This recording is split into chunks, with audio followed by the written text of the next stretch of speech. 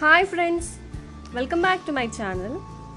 In today's session, I am going to show you how to prepare Ravva idli with peanut chutney and ginger chutney.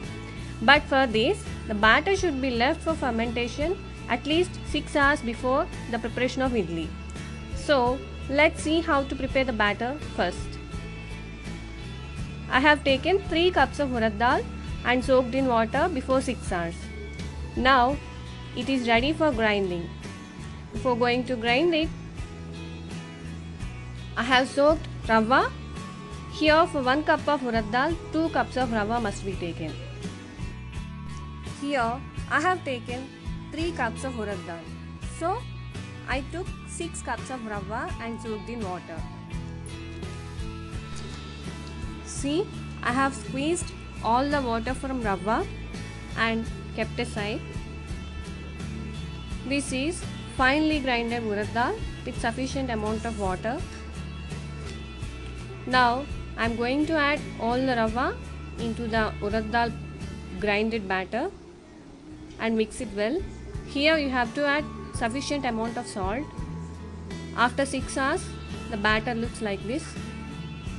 Now take the idli plates and put the batter in it.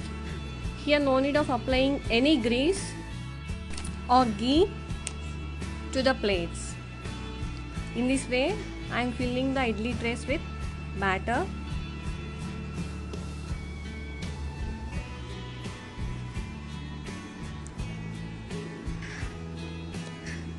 The same for all plates. Now I have taken the vessel to cook idli. Here I have added this much level of water. The water level should not be more than that because the idli will be spoiled. Keeping the idli trays into the vessel and closing with the lid. Now I am going to cook it in medium flame. Meanwhile, let us prepare the both chutneys. See, I have taken the ingredients for 2 chutneys, for ginger chutney and peanut chutney. For this, here I have taken 15 chillies, sufficient amount of jaggery according to your taste. This is tamarind. I have taken 1 medium sized lemon size. This is 1 handful of ginger and salt required for both. Here 12 numbers of chillies. This is, I have taken we can say 1 sprig of tamarind. This is 1 cup of peanuts. These peanuts are already roasted. You can get roasted peanuts in market also, or otherwise you can bring them and roast it. Now I have taken the pan, heating it. First I am going to prepare ginger chutney. For this, taking sufficient amount of oil and preheating it.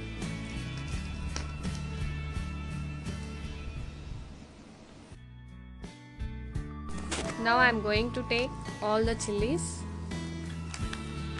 and fry it in medium flame until the chillies get roasted. See, now they are fried. Taking into a bowl.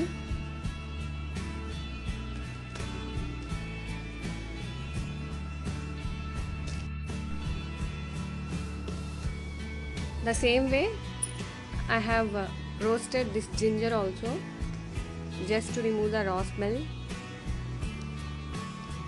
Taking it into the bowl.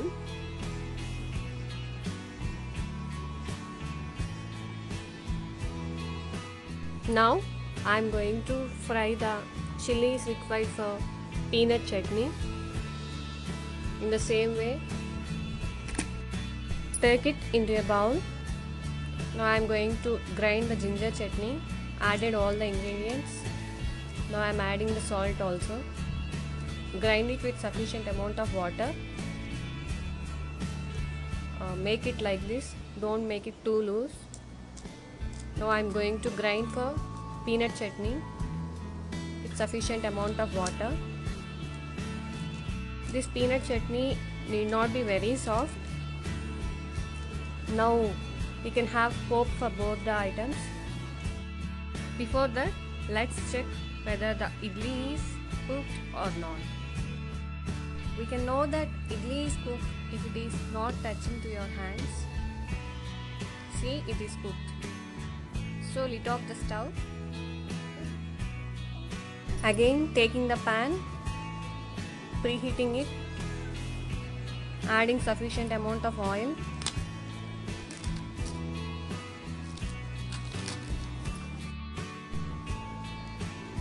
Now let's see the propping ingredients. This is urad dal. This is broken chana dal. This is mustard seeds. And this is jeera. I have taken 2 red chillies and broken 2 sprigs of curry leaves. Now check whether the oil is heated or not. Add all the popping ingredients mentioned. Fry it until it gets popped.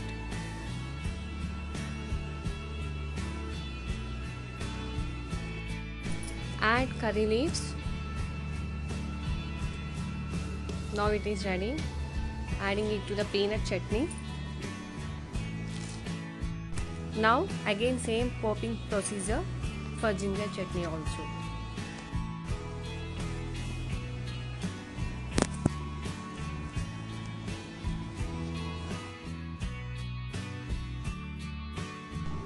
But here I am going to add ginger chutney to the pan and fry it to make it stay for a week. Fry it until all the oil gets absorbed by the chutney. See, now it is done. Serve the hot idli to a serving plate. Take a flat spoon to get the idli very neatly. Serve both the chutneys. Tasty Andhra style Ravva idli is ready. Try this and please give your feedback in comment box. Don't forget to like, share and subscribe. Thank you for watching.